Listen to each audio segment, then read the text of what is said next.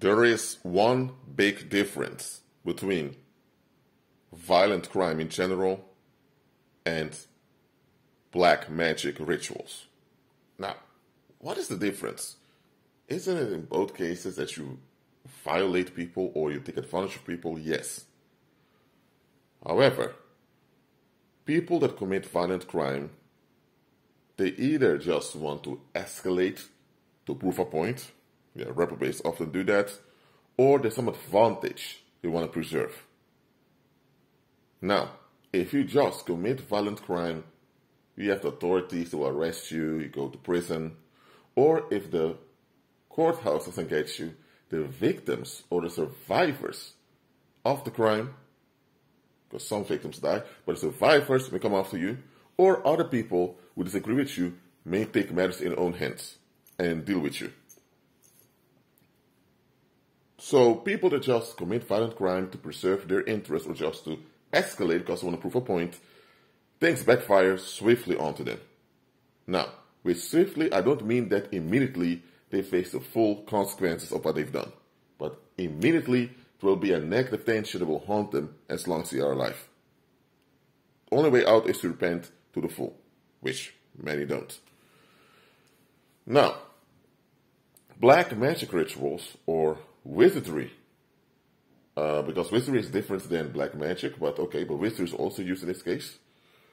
The difference is that those that do black magic rituals, they want to survive what they do to other people, and they want to be able to delay consequences. So if you plan to be around on the long term without facing much consequences for your action, then you need to do it in a specific way to divert the negative outcomes away from you. So how do they do it? It's simple. You tell people what you're about to do to them. What's psychology behind that? Okay, let me give an example. Let's say that you have William. William is this guy from Britain, and he is hanging out with his fellow students at some fraternity. But let's say now that a lot of fraternity brothers can't stand him because he's making progress in life. And let's say now they want to sabotage his future career. Now, if they just do that by sabotage his career, it will backfire. And they'll face the consequences. It will begin to haunt them. But let's say now at some party, they suddenly are drinking with him and they joke, "Yo man, wait till we set you up for a false rape accusation, man. This is going to be funny." And everyone laughs. And William laughs, he thinks people are just making dark jokes or using dark humor. But this dark humor they were using, just wait till we set you up for a false rape charge, that is what they intended to do. Now, by informing him what they intend to do to him, now he's alert. If you brush it off like, man, it's just a dark humor, first of all, even when you use quote-unquote dark humor, there are limits. Why are you suggesting that you as a group are going to set someone up for a false rape charge? What the heck is that? Let's say now the group does it during a party. Then, 2 weeks later, they say, man, it would be hard if people would just sabotage your growth, man, by setting you up. So first he said, wait till we set you up for a false rape charge. Then 2 weeks later, during some cookout, they begin to talk about being set up. What's going on? They are conditioning you to receive what they're doing to you. Because this is psychology. If you want someone to tolerate or to get along with what you're doing, you have to condition them. I mean, let's say now that you want to put, let's say you want to put a new mall over there. If you put a new mall over there, it's going to be quite basic, quite occupied. Let's say the people in that neighborhood just want to be left alone. You just sending your construction workers to build the mall is going to lead to resistance, going to lead to retaliation. But if you begin to make propaganda in a neighborhood about opening new shops, for example. Slowly but slowly, people get used to the idea that new shops are going to be opened. And then one day, they see construction works working and there's a new mall. Now, because people have been conditioned with the idea that opening new shops will benefit the local economy, now people see an investment for them in it. So when they see the mall being built, they think, you know what, there's something in it for us. In fact, there's not much in it for them at all, but you let them think something in it for them, so you shape and massage their mind to be receptive of what you're about to do. Because if you just come out and do it, people will be shocked thinking, hey, we never asked for this, it will be different. Well, in the same way, when it comes to black magic rituals and wizardry, when they're about to set you up or take advantage of you or do something bad to you, they shape you and massage you mentally to be receptive of what they're about to do. So, while this goes on, you become tolerant to the idea of being set up. Even though you don't really think people are going to set you up, but you get comfortable with the idea because it's been hinted to you over and over again.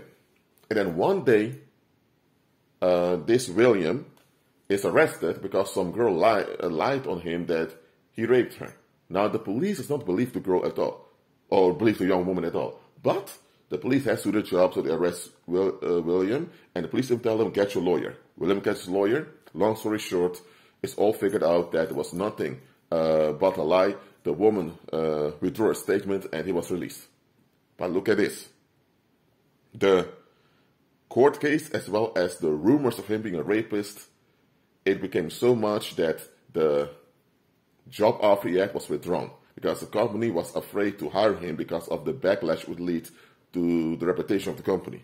So, eventually, William was able to get a job somewhere, but his career prospects were hindered. Now, 10 years later, William receives an email from email address he doesn't know. And in that email,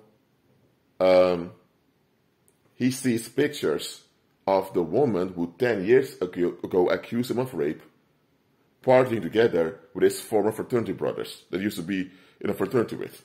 He thinks, why am I receiving this? And it took William a while to realize, hold on a minute. 2 years before this woman came around and accused me of rape, in a fraternity, the word times were joking about me being set up, a woman falsely accused me of rape and all of that. Why were they saying things like that? 2 years later, it happened, and you know when it happened, none of those fraternity brothers were around. They just abandoned me. And now 10 years later, someone sends me this. I know who it is. Hold on a minute, so they set me up? Yes, they did. Now, they inform me what they want to do to you, just so that they so that it would happen more easily. If you threaten someone, hey, I'm going to kill you if you do what I want, in that case, you put yourself as a perpetrator at risk. Because now you're in a negative state of mind. In a negative state of mind, you're harming yourself, even if you would be able to harm the other individual. Again, people who just do violent crime, they put themselves at risk too.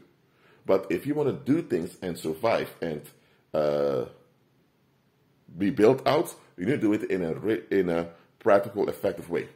So instead of just threatening someone, I'm going to do this to you or whatever, no. You inform them what you intend to do, and you let them get used to your intent, so that when the intent happens, the individual is kind of familiar with it, because the familiarity lowers their guard, and the familiarity lowers their resistance.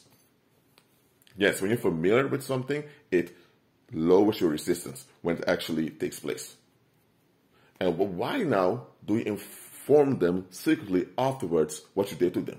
Because here's the thing, if the victim survived, and the victim is suffering the consequences, at some point the victim is going to have grudges or whatever, and that will also cause psychic tension on the ones that hurt him or set him up.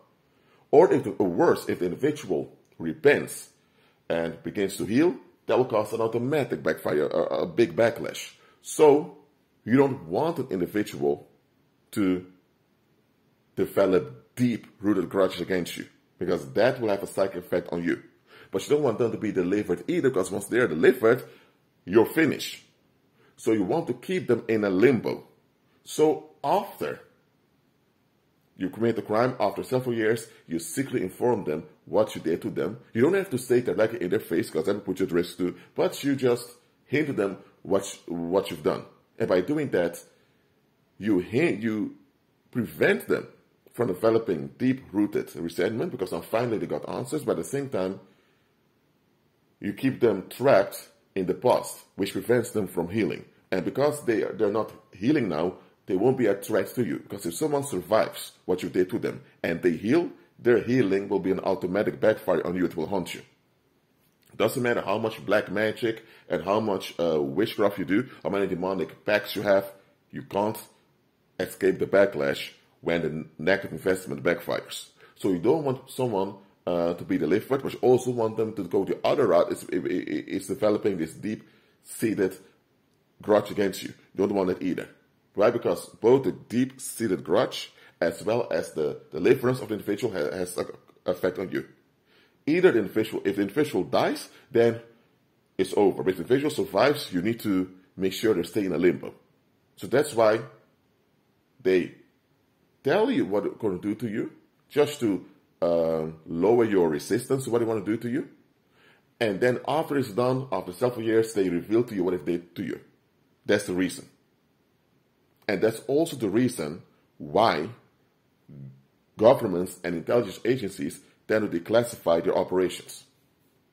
Why do you think the CIA and the FBI, intelligence agencies, why do you think they declassify their documents and all the operations they've been doing? Here's why. Because if they don't, and you find out the hard way what they've done, that alone is going to backfire on them a lot. So, to prevent you from finding out the hard way, because you finding out the hard way will get a lot of things exposed to. So that's why they themselves, after several years, reveal what they've done. That is a kind of apology that they give. And then people will say, well, you've been informed what happened because your answers, now you have to move on with life. So now they will use that to excuse what they've done to you, and they will use that to put the blame on you for not recovering. Now, of course, everyone that survives violence needs to look for healing and recovery. Absolutely. It's not your fault what happened to you or what's done to you, but it is on you to look for a way out and be better. That's true. However, those that do black magic rituals or wizardry, they don't want you to actually move on. But they also want you to remain stuck in bitterness against them, because both won't work well for them. So they will seek to keep you in a limbo by accusing you of saying it's your fault for not recovering, this and that, just so that they can delay the backlash on them. Now, this video has been almost 15 minutes. I've taken my time to explain this to you. And look at this. When people are hinting to you what they can do to you, you may not capture it. And by the way, just because they hinted to you doesn't mean it's your fault if you didn't pick it up. They shouldn't do it to you anyway. They're wrong. But they want to use it against you. For example, someone, in the example of William, the perpetrators may say, well, we informed you what to do to you. It's your fault for not picking it up and do something about it. Oh yeah, we're guilty for doing it, but it's still your fault for allowing us to do it. That's how those narcissists are. They want to put the blame on you. And if they inform you afterwards, they'll say, but hey, we were honest. We admit what we've done. So they will use that to kind of bail themselves out of responsibility. Now, intelligence agencies as well as satanic networks do exactly the same thing. And unfortunately, the public is in on it too. For example, how many declassified documents are released by those intelligence agencies and governments? A lot. Do the public read into them to figure out how they've been lied to, how they've been done, how their parents or grandparents have been done dirty? No, they just want to be left alone. But here's the thing. There is deception going on upon you today, like it did in the past. Now, what's going on today may not be obvious, but what was done in the past is obvious to you. And you can go through it and learn and recognize the patterns today, because you use the same patterns. But you don't even do it. And by refusing to face the reality of what happened, you now become a collaborator in what's going on today. So they also are grooming people when they declassify their operations. Because they know a lot of people out there just won't be left alone and they won't do their research to figure out what's going on around them. Let's say that there was a water poisoning that happened in the 1990s. And a lot of people in the community where you live died, including many of your relatives. And now there are rumors out there that the government's in on it. And you say, man, that's a conspiracy theory, leave me alone. But then they release a document of communication between the local governor and the mayor agreeing to do this crime. So they release it. So they release the proof of what they've done. And now you say, I don't want to look at it, leave me alone. Now you refuse to process what happened. You don't care what the truth is. You just want to be left alone. So you're in on hiding the truth. You're in on enabling the perpetrators. So because you don't want to learn from the past and you don't want to reflect on it and become better, now you end up enabling other crimes in the present. So am I saying we should spend hours reading the classified documents? If God calls you to do that, you do that. But for the general believer, I don't say we should do that, but we should have an open mind when it comes to reflecting on the past. I'm not saying looking into the past. I'm not telling you to be focused and operate as if you're in the past, but we need to reflect on it. Because that's how black magic rituals and history works. You inform people what you want to do to them on a regular basis, then you do it, and then afterwards, if the individual survives, you reveal it just so that you can keep building yourself up. So I'm not saying that it's a good thing that they declassify the operations. Just do it with wrong intent, but nevertheless, we can turn it around and use information to edify us. And by the way, if you're from African ancestry, or if you're, what they say in the world, black, you'll be shocked when you go to those declassified documents how afraid they were for you to emancipate and to become better off. You'll be shocked how much effort they made to keep this anti-black racism alive. You'll be shocked. But anyway, that's another topic for another video. Thanks for watching. Keep on growing in Christ. Be at peace. And I'll see you next time.